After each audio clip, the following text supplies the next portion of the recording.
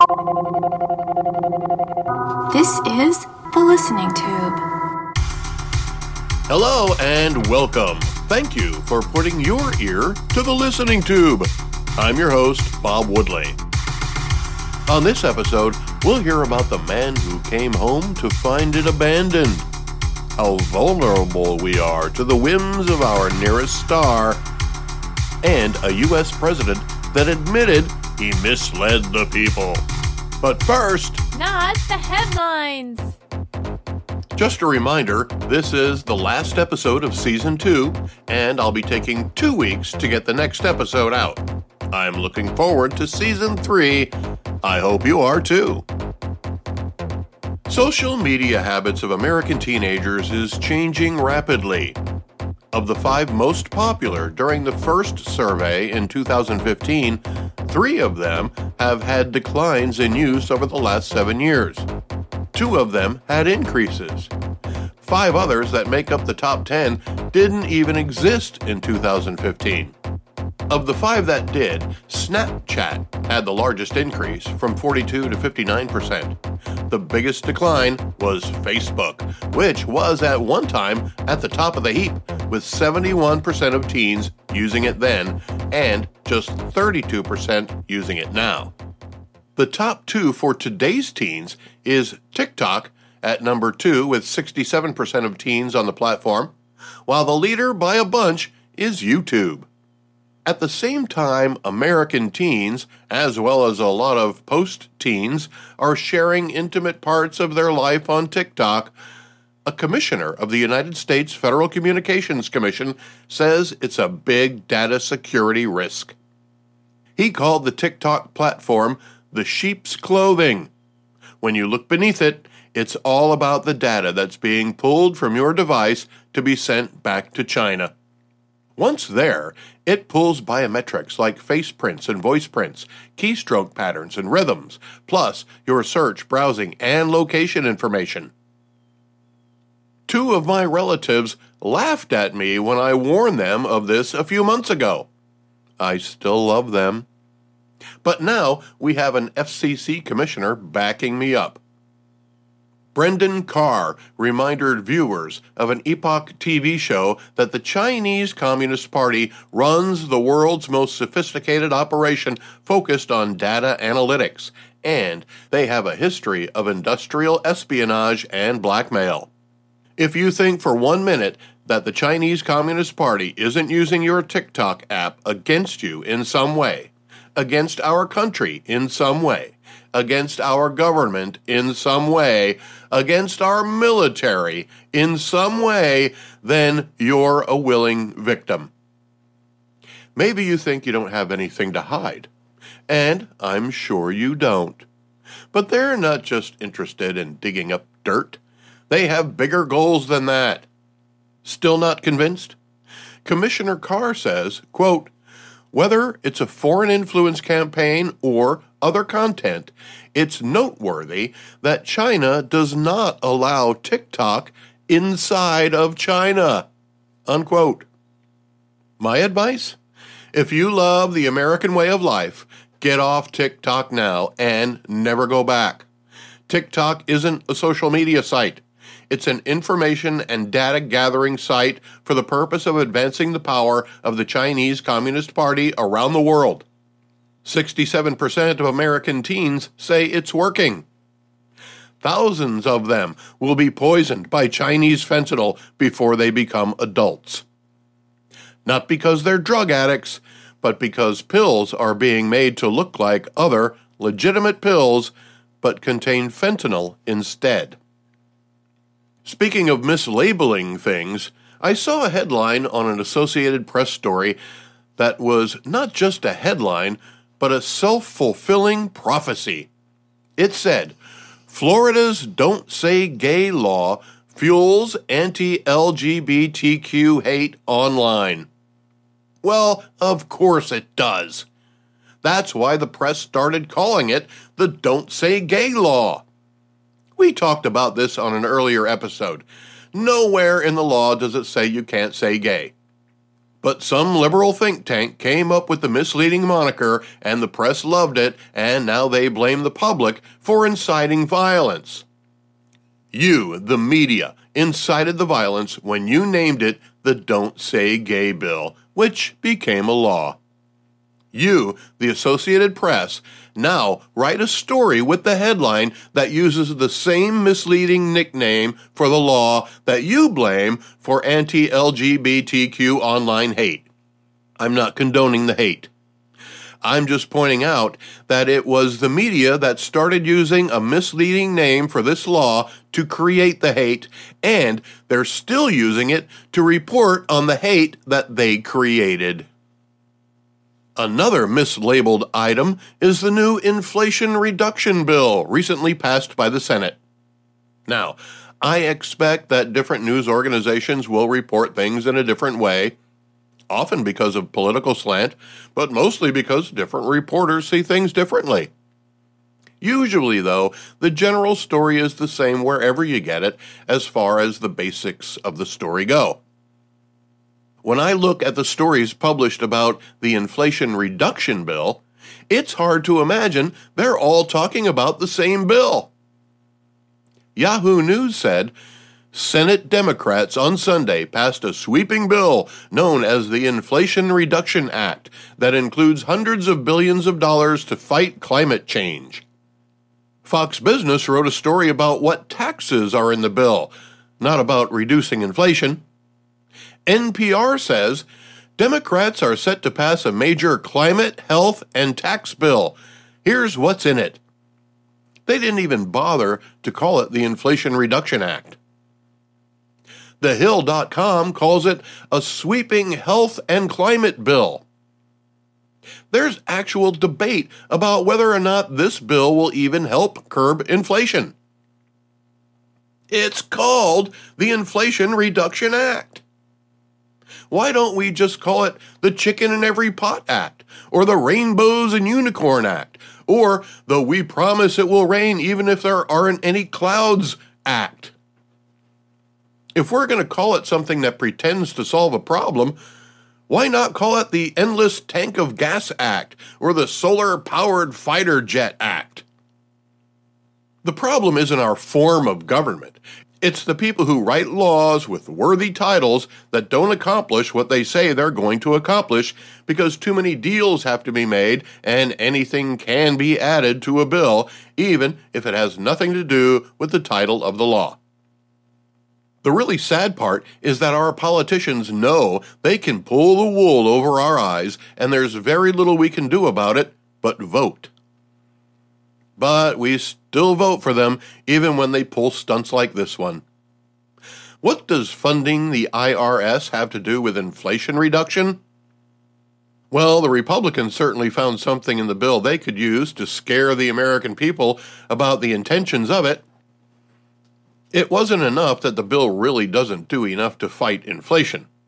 While it does a lot of other things, of which no news organization can agree is the most important, the IRS funding is what conservatives decided to hang their hats on. 87,000 new IRS agents are coming for you.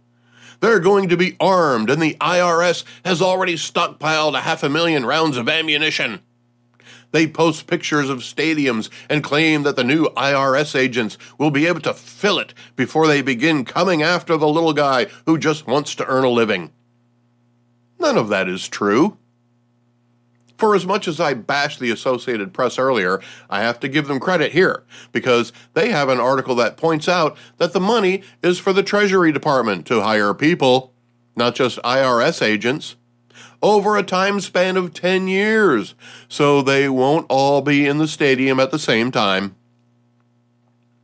Many will be replacing people who are scheduled to retire, and the more than 50,000 employees that have left in the last 5 years. Many of them will be enforcement agents, as half of the current agents are scheduled to retire in the coming years. The IRS has about 78,000 employees now. In 2012, it had over 90,000. Replacing the department's technology is also part of the budget, and we all know that ain't cheap. Plus, where do you think the IRS is going to get 87,000 new agents? Are they just going to conjure them out of thin air? Are they going to train illegal aliens to be IRS agents? Right now, there are 2 jobs available for every unemployed American. We can't get truck drivers. We can't get nurses. We can't get people to work at retail stores. And the math the right wing uses assumes a $40,000 a year salary for all of these new agents. Ha! Ain't nobody got time to be an IRS agent for $40 large a year. It's a union job, so we know that ain't cheap either. They have to pay them more so the unions can take part of their wages and donate it to left-wing political causes. Let's go back through the listening tube. This week in 1248, the foundation stone of Cologne Cathedral, built to house the relics of the 3 wise men, is laid. So last week, we heard about how it took 200 years to finish the Leaning Tower of Pisa. The Cologne Cathedral also took a little longer to complete than they thought it would. The Cologne Cathedral was considered the tallest structure in the world, but the title wouldn't last long. If the cathedral had been completed in the 1200s, the same century in which it was begun, it would have held the title for more than 600 years. But that's not what happened. The completion of this cathedral, which was being built to replace one that burned down, went through a lot of turmoil during its construction. Construction went on for more than 300 years and then stalled while a large wooden crane was protruding from one of the towers. That lasted more than 200 years. Then, in the 1820s, restoration work began. A new cornerstone was laid, and, using architectural drawings that were made around 1300, more than 500 years earlier, the cathedral was completed in 1880, 632 years after it was begun. 4 years later, the Washington Monument would take the title of tallest structure. This week in 1590, John White, the governor of the colony of Roanoke, returns from a supply trip to England and finds his settlement deserted. This is worse than if you went away to college or trade school or the military, and while you were gone, your parents moved away and didn't tell you. John White was an explorer and a cartographer and artist. He was among the first to attempt to establish an English colony there. He became governor of Roanoke. His granddaughter was the first English child born in the New World. After becoming governor, he returned to England to get supplies. The mission lasted nearly 3 years, and when he returned, the place was long abandoned. There were clues to where the community may have gone, but searches turned up nothing. He had high hopes for settling in America, but alas, repaired to Ireland, where he stayed. His only hope being that his daughter and granddaughter continued to live wherever they went. Today, John White's watercolors of early America are in the British Museum and are sometimes put on display. The 1600s were not a good century for witches.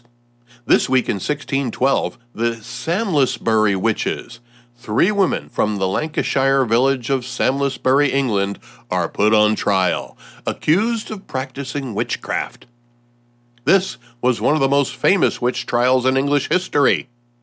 The sad part is, it's just one of the witch trials they had over a 2-day period. They were accused of witchcraft by a 14-year-old girl.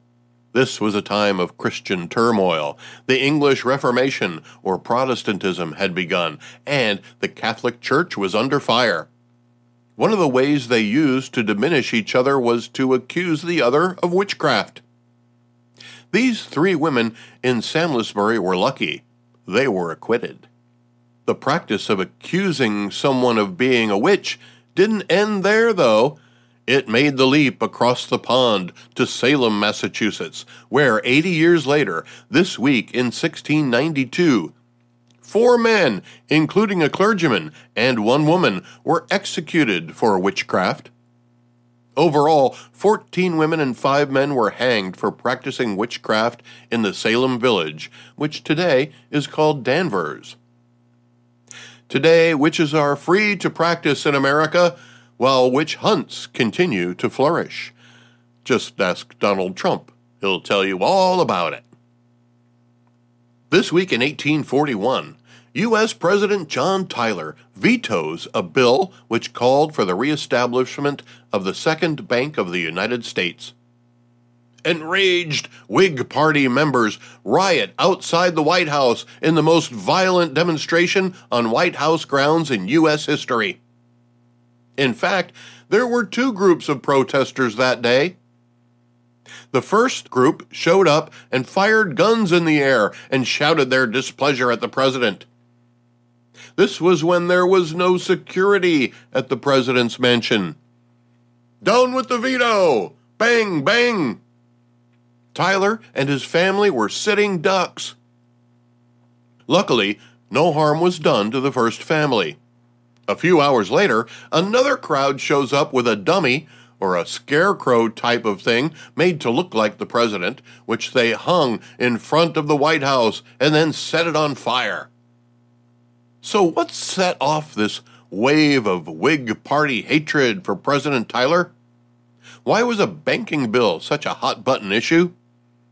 Well, the Whig Party was in power, and they got this bill all the way to the president's desk, only to be vetoed by the Whig Party President of the United States. That's right, he vetoed his own party's bill. The opposition parties were happy to let them fight among themselves. The intramural battles that followed resulted in President Tyler being expelled from his own party while still in office. But Tyler felt the bill would have been ruled unconstitutional even if he signed it, so he didn't. There weren't enough votes to override the veto, and the bill was blocked. This week in 1858, President James Buchanan inaugurates the new transatlantic telegraph cable by exchanging greetings with Queen Victoria of the United Kingdom.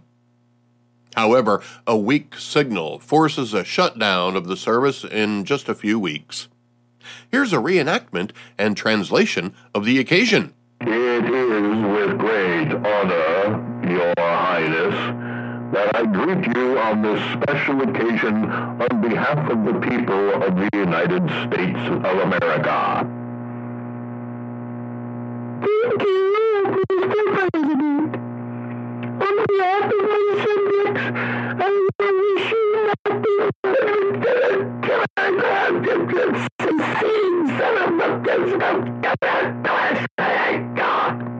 This week in 1858, Charles Darwin first publishes his theory of evolution through natural selection in the Journal of the Proceedings of the Linnean Society of London, alongside Alfred Russel Wallace's same theory. Little did they know it would lead to a battle between science and the church. Well, maybe they knew. Either way, it eventually led to the Scopes monkey trial, which truly was the kind of entertainment money can't buy. This week in 1888, the first successful adding machine in the United States is patented by William Seward Burroughs. In 1914, the Panama Canal opens to traffic with the transit of the cargo ship SS Ancon.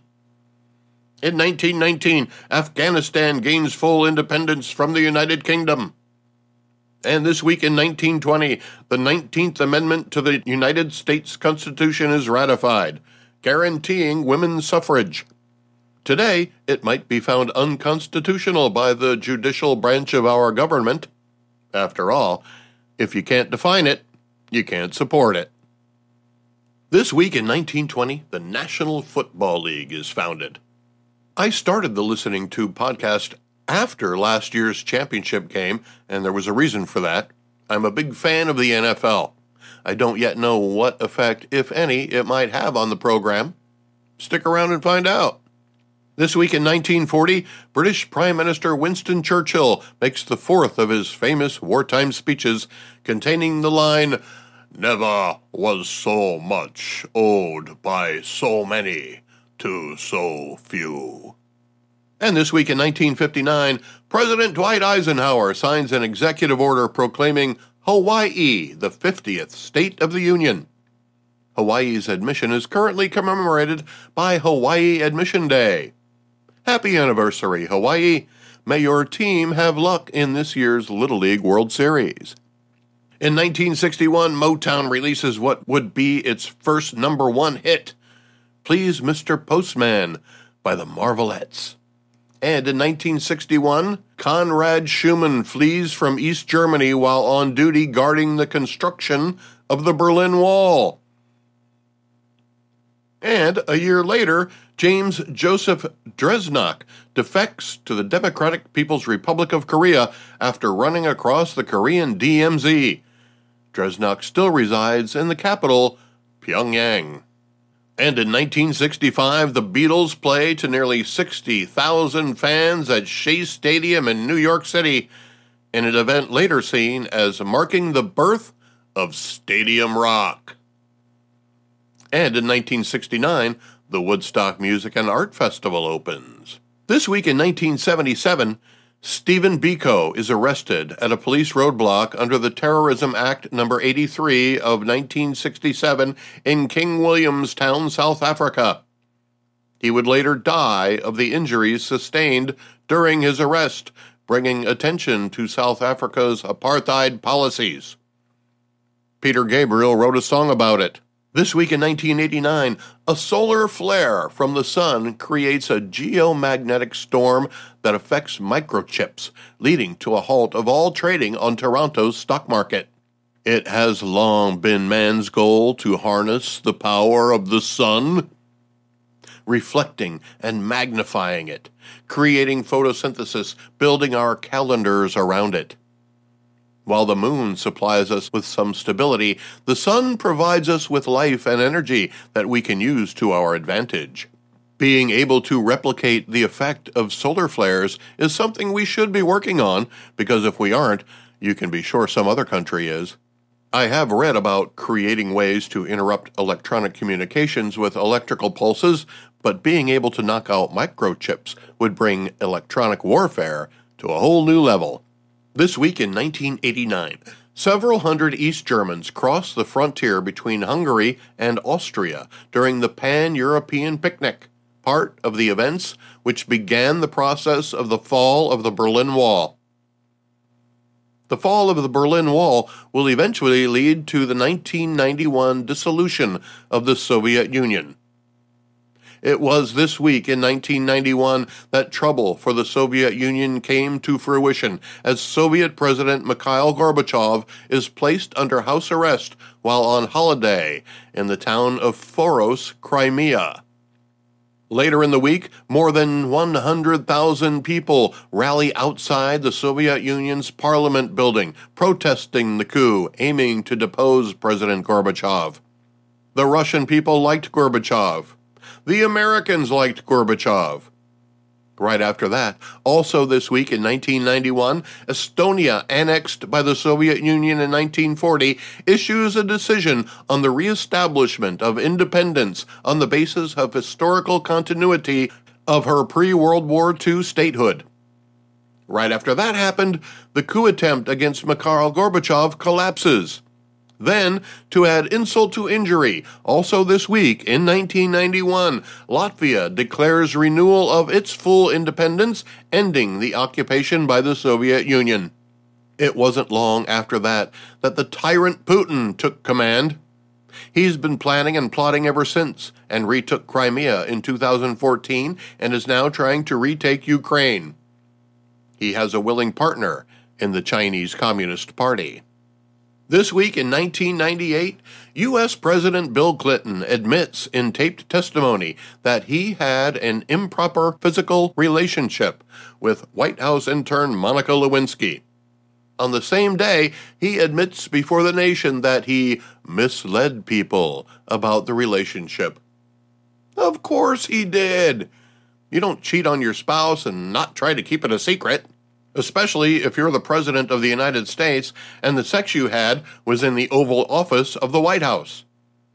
I said Oval Office of the White House to distinguish it from any other kind of Oval Office.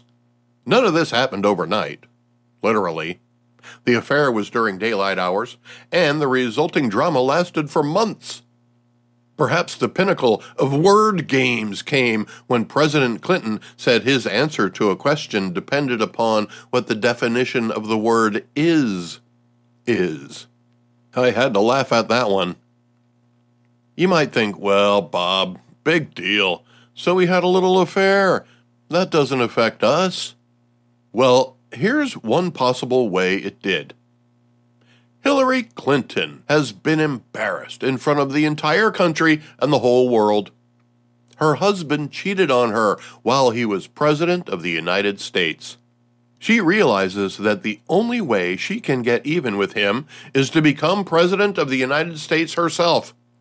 That's the only way she can put herself in a position to either privately or publicly humiliate him as he did to her.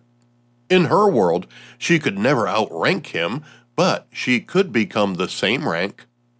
She worked her way up from there, using her education and sympathy to remain in politics after her husband reached the top, becoming a diplomat and Secretary of State.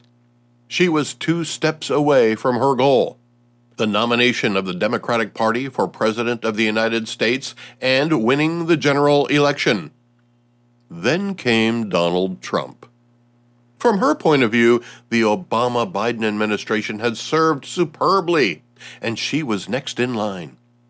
Her dream of redeeming herself of her husband's behavior was in the bag. The truth was, America didn't want more of the Obama-Biden administration, and Donald Trump was an outsider, and he fit the bill in business prowess, promotion, and charisma. Promotion will only get you so far. You have to be promoting good ideas. Well, he won.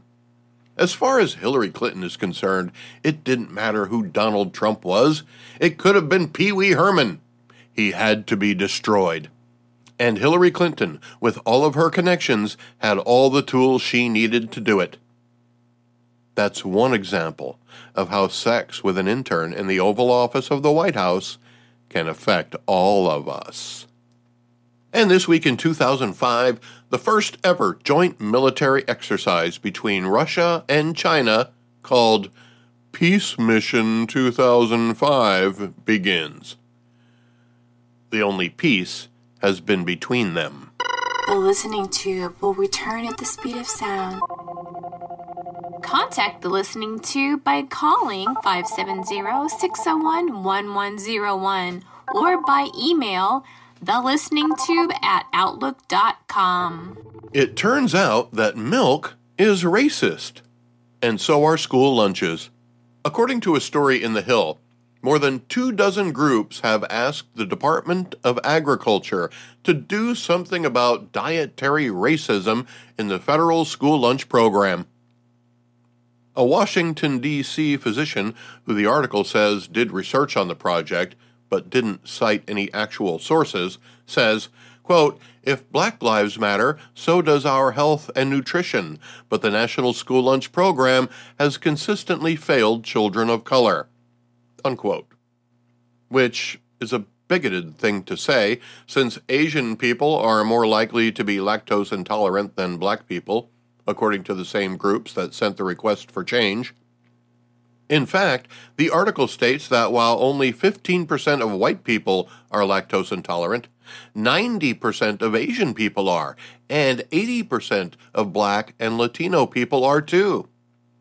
So because the National School Lunch Program promotes the use of dairy milk, the group says it's inherently inequitable and socially unjust. But is it really racist? I'm going to look that up. He's gonna look it up. He's really gonna do it. I want the truth. You can't handle the truth.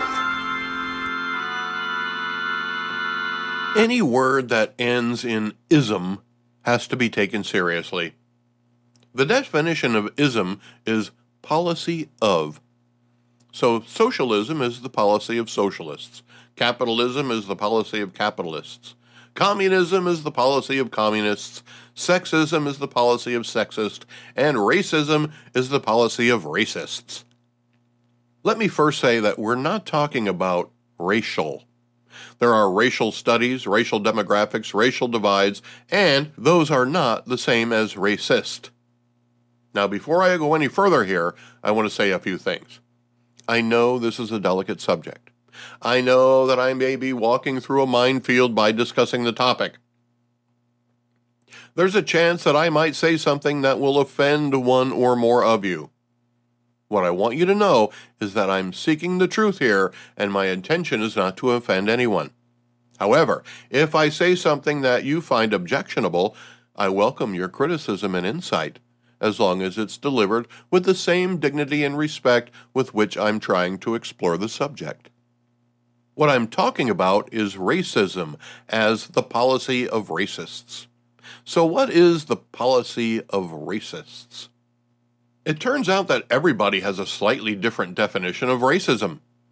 Britannica, the famous encyclopedia people, had the most basic and obvious one: the belief that humans can be divided into separate and exclusive biological entities called races. So what they're saying is that simply saying that people of different histories, backgrounds, skin color, and bloodlines is, in and of itself, racism.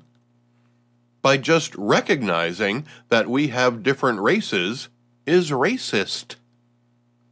I think what Britannica is suggesting is that we don't divide ourselves at all, that we shouldn't categorize ourselves in ways that might pit us against each other. After all, we are all human beings. Other definitions were more direct, however. The freedictionary.com says, the belief that race accounts for differences in human character or ability and that a particular race is superior to others. In my opinion, this definition has some flaws. While I agree that race has no effect on character, some races do have abilities that other races don't have, or at least are not as pronounced. Some races are inherently taller than others, enhancing their ability to reach a top shelf at the grocery store. Now, the definition goes on to say, and that a particular race is superior to others. I watch a lot of news.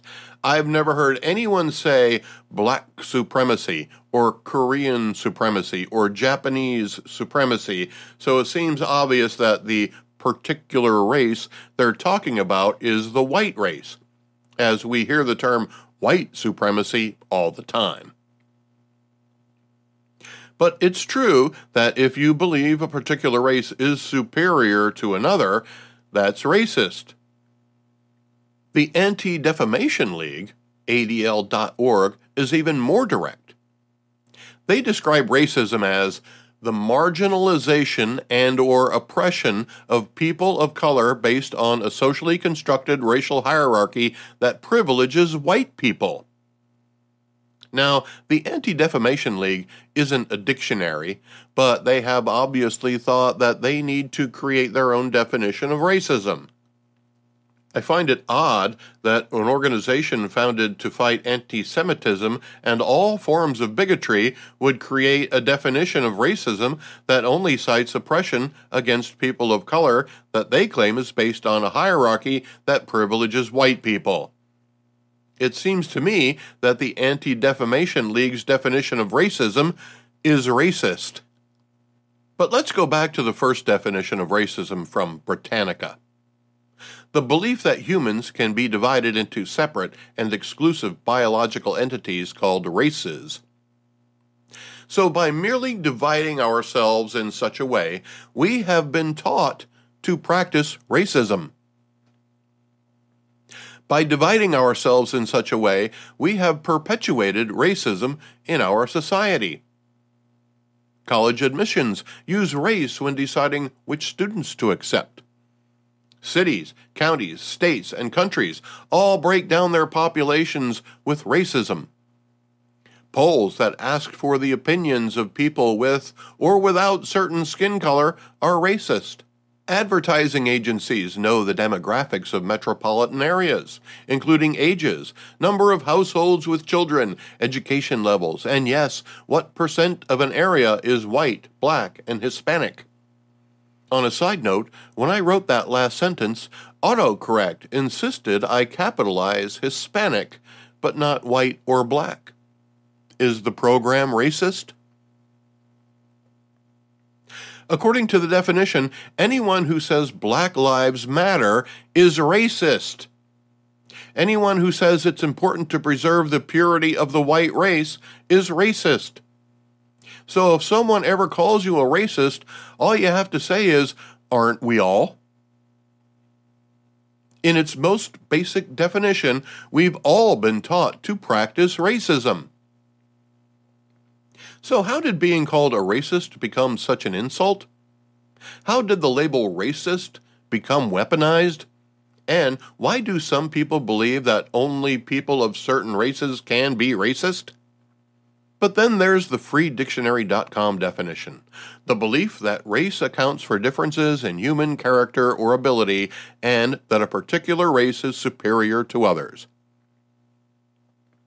Now, I understand that the definition of words can change over time. Meanings can be added as slang terms permeate our language and society changes. The freedictionary.com was founded in 2003, so it's likely to have only more recent definitions. While the Britannica definition states that simply separating ourselves by race is racism, the newer definition brings more nuance by introducing philosophy into the definition. It talks about beliefs and superiority, not just the divisions themselves. The Oxford Dictionary goes a little farther by saying racism is, quote, prejudice, discrimination, or antagonism by an individual, community, or institution against a person or people on the basis of their membership in a particular racial or ethnic group, typically one that is a minority or marginalized. This definition, too, gets a little specific. First of all, if you antagonize someone because of their race, that goes above and beyond racism. We'll talk about that later. But the Oxford definition says that racism typically applies to races that are a minority or marginalized. Again, suggesting that the white race, as a typical majority in the United States and elsewhere, is not subject to being the victim of racism. Dictionary.com puts it more subtly. A belief or doctrine that inherent differences among the various human racial groups determine cultural or individual achievement, usually involving the idea that one's own race is superior and has the right to dominate others, or that a particular racial group is inferior to the others. This definition suggests that your race will determine your individual achievement, which I don't believe is true. But then it goes on to say that racism is the belief that one's own race is superior. So in this definition, someone of any race can believe their race is superior to others. So my question of when did the term racist become weaponized has to come from when the definition of the word began to change. But in its purest definition, we are all racist. We all have prejudices. So how do we take away the negative power of these words? We accept that we are racist. Not in the new definitions that were rewritten to fit a narrative, but in the original definition that by simply separating ourselves into races, we practice racism. By simply coming to a conclusion based on how someone looks, we are prejudiced. So how do you call out someone who truly has hate in their hearts for those of a different race? How do you respond when someone does take racism to the next level and intentionally antagonizes somebody else because of their race? We were all taught to be racist, but we don't all show disdain for those not like ourselves. In the meantime, if you're called a racist, and the person who's calling you that is doing it to try to insult you, don't get mad at them. Just consider their ignorance unfortunate. So, is the school lunch program racist for including milk in the program? No. The only racism being practiced here is by the people dividing milk drinkers and lactose intolerant people by their race. Was the milk program put in place to punish anyone? No. It was put there to help. Decades ago. When it was put into place, it helped the greatest number of children it could. That was its purpose. Does it need another look? Sure. If the majority of minorities can't consume the milk, then an alternative needs to be offered. But in today's political climate, the quickest way to get attention to your cause is to find a way to say it's racist. But it's those who see everything through the lens of racism who are the actual racists.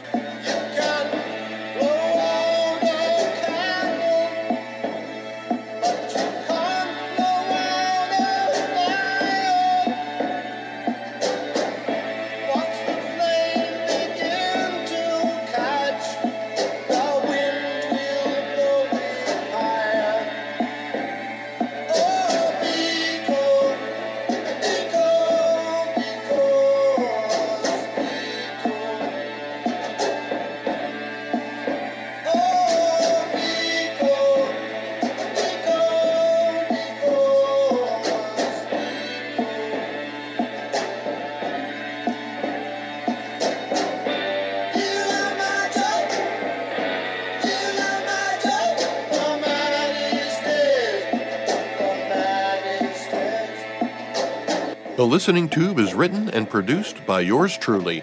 Copyright 2022. Thank you for putting your ear to the Listening Tube.